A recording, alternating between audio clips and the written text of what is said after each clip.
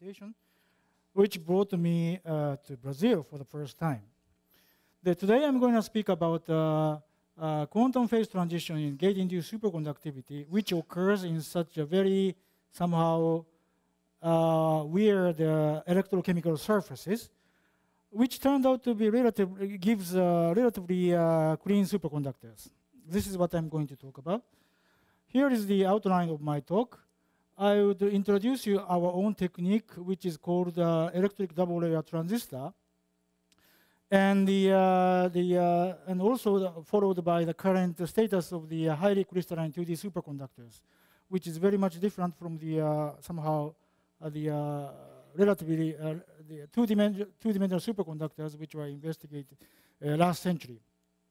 And using this, after the somehow discussion about these 2D superconductors, I'd like to explain something about the phase diagram of 2D superconductors, which is realized by gating using this transistor, and followed by a summary.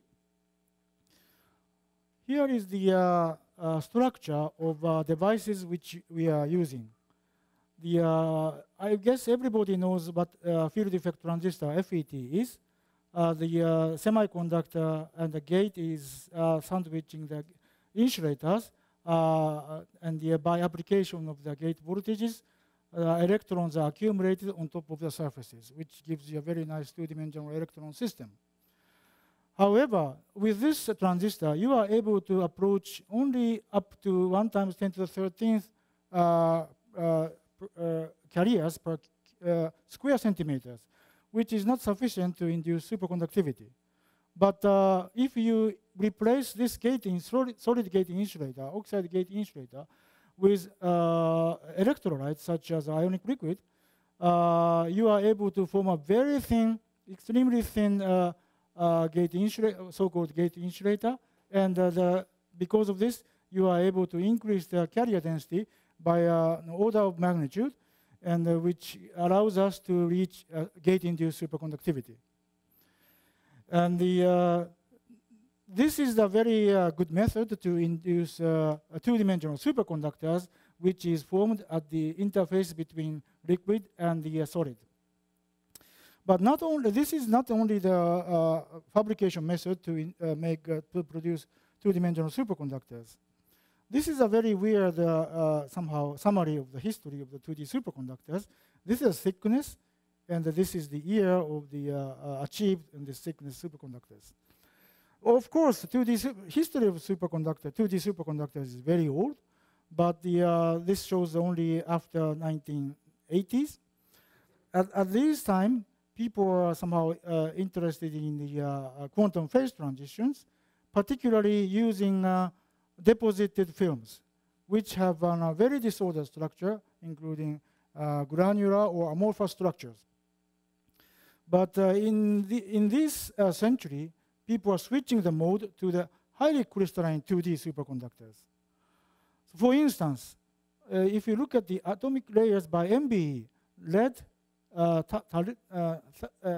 tantalum, and the indium, all these are made in such a thin level, and which gives the truly 2D superconductors. These are grown by MBE.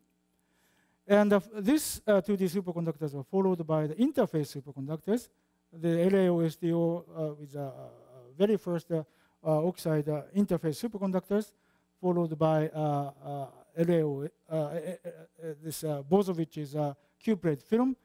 And nowadays, people are excited with the monolayer iron selenide on top of the strontium titanate. And we are working on this gate-induced superconductivity, started with strontium titanate, and nowadays we are somehow working on the zirconium nitride chloride and MOS2. And not only this, but people are making monolayer film by exfoliation, mechanical exfoliation, like graphene, on the niobium diselenide on BISCO. These are somehow very representative 2D superconductors with a very high crystallinity. So what is the outcome of this highly crystalline 2D superconductors in contrast to the disordered structure? In the very beginning, almost 10 years ago, we are interested in to find the gate-induced superconductivity in these substances. But nowadays, we are a little bit shifting to the interest to the physics. For instance, since this is a somehow highly crystalline system, the pinning is rather weak, so which gives us a chance to investigate the quantum phase transitions. And also, this properties of 2D superconductors should reflect the crystal symmetry. Now we are working on the system with broken inversion, spatial inversion symmetry. For one of the examples is the enhanced upper critical field by a strong spin-orbit interaction. This also gives us a chance to a parity mixture effect due to the spin-orbit interaction. And also, we are interested in non-reciprocal superconducting transport, which was realized in moly disulfide and tungsten disulfide nanotubes. So let me show you a very somehow textbook-like gate-induced superconductivity in moly disulfide. This is the very initial state without application of gate voltages. By simple application of the gate voltages from 0 volt to 6 volt, you are able to tune the electronic state from insulating state to metallic state, even to superconducting state, just by tuning the voltages. And also, you are able to measure the Hall effect, and which gives you a very nice superconducting phase diagram. Which TC shows a kind of dome-like structure. Up to here, insulator to metal transition, you are able to reach by the conventional field effect transistor technique. But in order to reach this superconducting region, you inevitably need this electrolyte gating technique. With this, we are investigating the HC2 effect. Enhancement of HC2. This is because the system we are working on, moly disulfide, is somehow also a broken inversion symmetry system, but not in the out-of-plane mode, but in-plane mode. This structure is very similar to graphene, but as you see here, this element is different. This is moly, this is sulfur. So this doesn't have an inversion symmetry in in-plane. So in-plane inversion symmetry is broken. So this gives you a very peculiar spin momentum locking. Here in the K pocket, you have a down spin. Here in the minus K point, you have up spin. And this intervalley pairing gives you a Cooper pair, which produces superconductivity. And since spin is locked out of plane, even though you apply magnetic field in plane, it's really difficult to switch the spin to in plane. That gives you a very high HC2 in comparison to the BCS Pauli limit. Another example of the broken inversion symmetry is the non-reciprocal superconducting transport. What I mean is that now you have a broken in-plane broken inversion symmetry in this system. If you apply magnetic field out of plane, the current towards this direction and this direction is not equivalent anymore. This is called non-reciprocity or magnetochiral anisotropy. This is observed in this form. If you probe this voltage, the omega. Now we apply some very low frequency AC mode, and this linear omega mode gives you a very normal magnetoresistance. But in the second harmonic generation 2 omega component, you give this finite signal, which is nothing but a non-reciprocal superconducting component. This is due to the coming from the broken inversion symmetry in the in-plane. But we have another superconductor, which is a tube-like structure, the similar material, but the tubular structure, with a chiral way of wrapping up. Because of this chiral structure, and if you apply magnetic field parallel to the tube, this current in this direction and this direction is not equivalent again. This is the effect also detected by the magnetoresistance, as you see here. This is the 4 Kelvin data. This is 2 Kelvin data, showing a very somehow oscillatory behavior. This is an little Parks oscillation.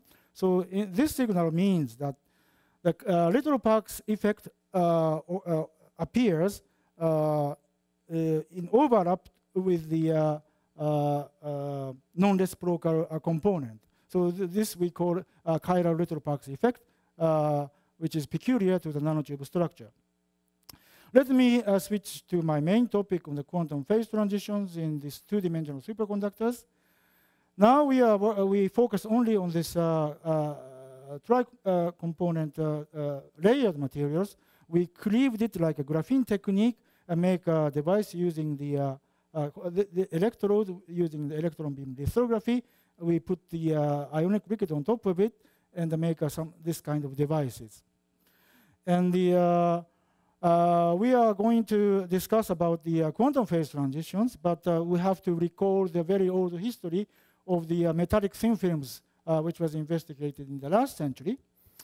This is a very famous data published by Alan Goldman's group in 1989, which shows by changing the thickness of the bismuth amorphous film, they are able to switch from insulating state to superconducting state to insulating state by crossing the just a narrow metallic region, which is about this value, 6 kilo.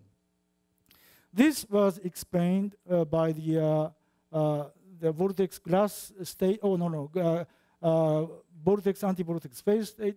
This is a picture shown by the Fisher's paper in 1990s, and since this is a zero field magnetic field data, they are showing this change. Oh no, this direction change. So the only single point of the quantum phase transition occurs. But even in the under magnetic field, they are predicting the somehow both glass to both insulator states at single point. And if you reduce the disorder to by replacing it with the highly crystalline 2D superconductors, hopefully we are able to approach to this limit. They draw a very simple Abrikosov lattice state in this cartoon, but surprisingly, we found there is no Abrikosov lattice state, also no somehow zero resistance state in this H and T phase diagram. Zero resistance state was only seen in the without zero magnetic field. All these states are something like a quantum metals. In other words, this behavior of resistance as a function of magnetic field was very nicely explained by the quantum creep model proposed by Alan Kaptolony's group also in the last century on molybdenum germanium superconducting film. This means that the single metallic state, very narrow metallic state, is dramatically broadened in relatively clean superconductors, which is very much different from the amorphous superconducting films. And this state, quantum metallic state, is nothing but vortex liquid. So in this phase diagram, vortex liquid state covers almost all area of the superconducting phase, which is very much different from this cartoon, which was published by Fisher. So motivated by our own discovery, we decided to go more details into the whole phase diagram of this system. The weakness of this plot, first of all, is that this plot HC2 was defined only by the midpoint of resistance drop. So we decided to determine the mean field HC2 using the UD scaling formula, which is somehow kind of textbook in the vortex community. And this HC2 was determined by this scaling formula, and the HC2 was determined something like this. And another thing we are interested in was the somehow fluctuation effect. If you look at the RT curve at the zero magnetic field, you see somehow drop of resistance at the degree of 30 degree of Kelvin. This temperature is much, much higher than the HC2 mean field. So we decided to plot this onset of fluctuation effect. This large fluctuation effect is not too surprising because it is two-dimensional. So also if you apply magnetic field, this upturn comes out due to this upturn is coming from the weak localization effect. And this onset of resistance determines the kind of onset of fluctuation. Although in this particular case, the contact was not so good, the signal-to-noise ratio is too bad, but we managed to determine the HC2. Also, you are able to determine this cross point of the for the another definition of the onset of fluctuation. The important thing is that in the very textbook-like amorphous metallic superconductors, all these curves crosses with just one point. This is a very somehow nice appearance of the quantum phase transition in the disordered system.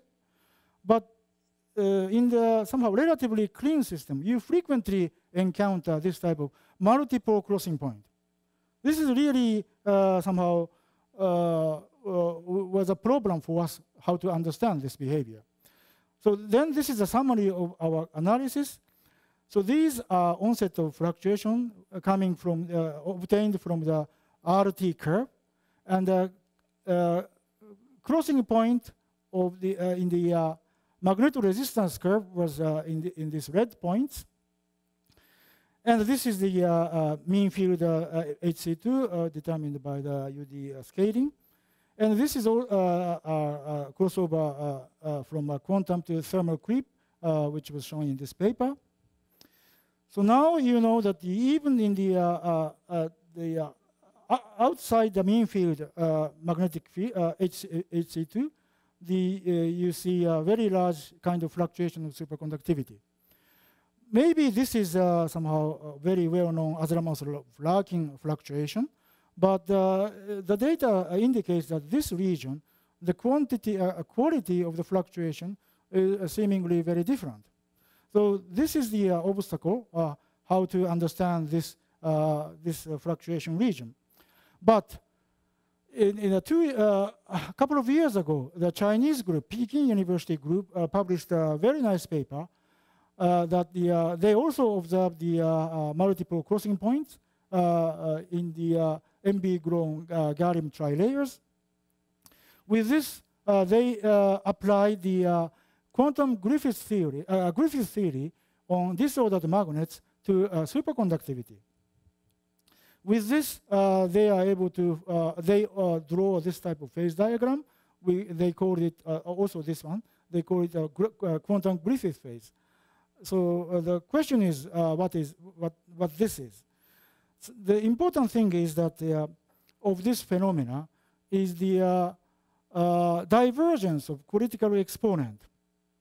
In our case, zirconium nitride chloride, we saw also a very nice divergent behavior of Z nu, the critical exponent, toward this magnetic field. So this the point of this quantum Griffith phase transition is that in this particular in these regions there appears the rare ordered region This is a case of the magnets, but in our case, this rare region should be regarded as a metallic superconducting droplets with the vortices. So let us draw another new phase diagram for whole phase diagram of 2D superconductors. So this is a mean field at HC2. This is a crossover point from a quantum metal to a thermal creep. And this region, thermally induced superconducting region, is a kind of thermal excitation of single Cooper pairs. But at the low temperature, there is a quantum Griffith space, which we can regard as a excitation, thermal fluctuation of the superconducting droplets, which is very different from the thermally induced superconducting fluctuation. If you look at these characters, you realize that the quantum effect appears only in the very low temperature region, which gradually changes from quantum metals to quantum Griffith space. And this is could be we'd like to propose this could be a very somehow some intrinsic phase diagram or common phase diagram in highly crystalline 2D superconductors. With this, I would like to conclude. We first introduce you electric double layer transistor, and we explained that with this technique we realized highly crystalline 2D superconductors, and proposed a new phase diagram of this relatively clean 2D superconducting systems. I would like to thank two important colleagues, my PhD student Saito and Professor Nojima from Tohoku University, who is in the audience. Thank you very much for your kind invitation. Thank you very much for this beautiful talk, which is now open for questions.